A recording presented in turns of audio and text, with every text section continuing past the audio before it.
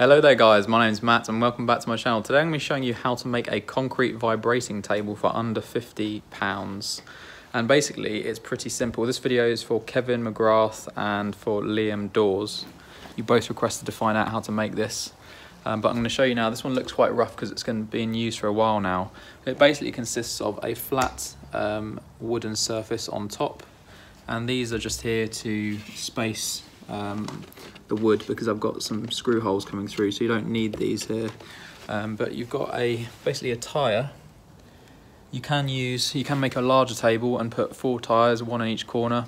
Make sure they're all the same size tyre width so that it's nice and level if you put it on a level surface. And then I've got underneath it mounted this vibrating motor, vibrating concrete motor.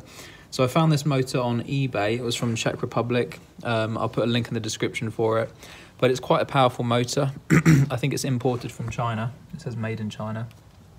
And it says here that it's 0.28 kilowatts. So it's a single phase motor and it has a force of 300 kilograms of force, it says. I'm not sure how exactly that is measured, but just to give you an idea, this vibrating table will vibrate a worktop of about 2 square meters at 40mm thick, so it's about 250 kilograms. It will vibrate and all the bubbles will come to the top, so it is quite a powerful motor. It comes with a switch on the side which connects to the motor itself and a European plug, so you can convert that into a UK plug with an adapter and then just turn it on and off. But yeah, you can put your worktops or whatever you need on top of there, lift them on, lift them off, and then use this to vibrate, and I'll show you what it sounds like now.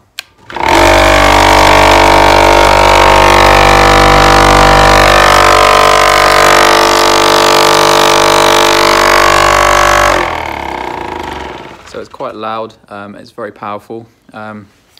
Yeah, but it's very good. It works really well. It's a good DIY solution for vibrating your concrete projects. And if you give it a go, let me know. Let me know in the comments. And I found it really useful. So thanks a lot for watching, and hope you found it useful. Cheers.